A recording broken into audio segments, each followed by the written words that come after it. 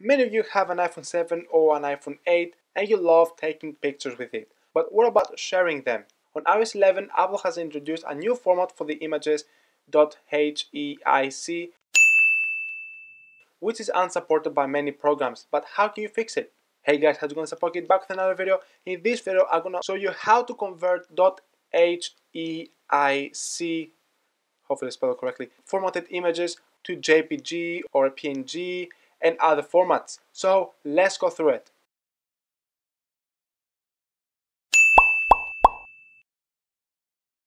Alright, in this video we're gonna use JoyoShare HEIC converter to convert our HEIC formatted photos onto any other format you like. So here's the official website of JoyoShare, and as you can see, this software is available for both Mac and Windows platforms, and also they have a free trial for you to try. Also, they have a massive discount from almost $40 all the way down to $10, which is a very impressive discount. So make sure to buy it before the discount is over. Next, comparison is lossless, so no quality is lost, and is very efficient. So you can like convert from HEIC to JPG, PNG, or any other kind of format. So these are all the formats that they have without any quality loss, which is really cool. And also it's very fast as well. Like literally takes only 2 seconds to do, which is impressive.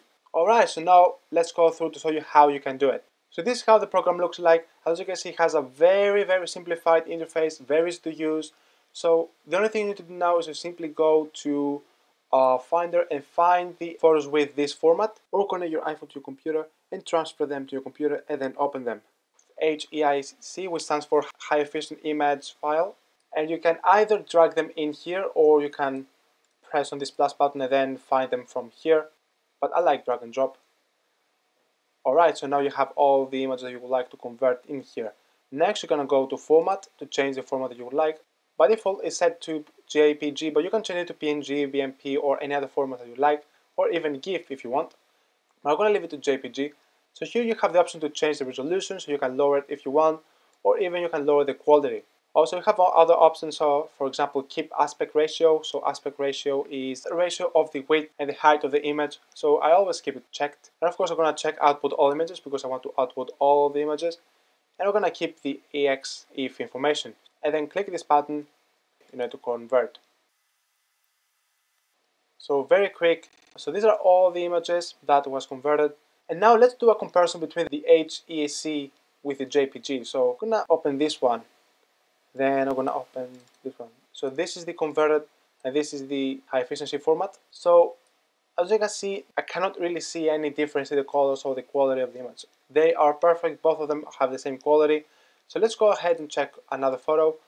Let's say, okay, I'm gonna choose this one. Okay, now high efficiency is on the right and JPG is on the left. Again, no quality loss on the left, so no different colors, no different anything, it's exactly the same. And this is pretty much what this application does. Now you're free to take these photos, share with your friends, share everywhere, or share them to some applications that they didn't accept it with the high efficiency format, because it's a new format and not many programs accept them. And that brings to the end of this video. But before ending this video, please let me know down in the comments whether you're gonna try the software or buy it. So thanks for watching guys, hope you enjoyed this video. Please make sure to hit the like button if you like this video, share with your friends, and don't forget to hit the subscribe button and the bell button if you're a new visitor and to get notified. Thanks for watching, and as always, I'm gonna see you to my next video.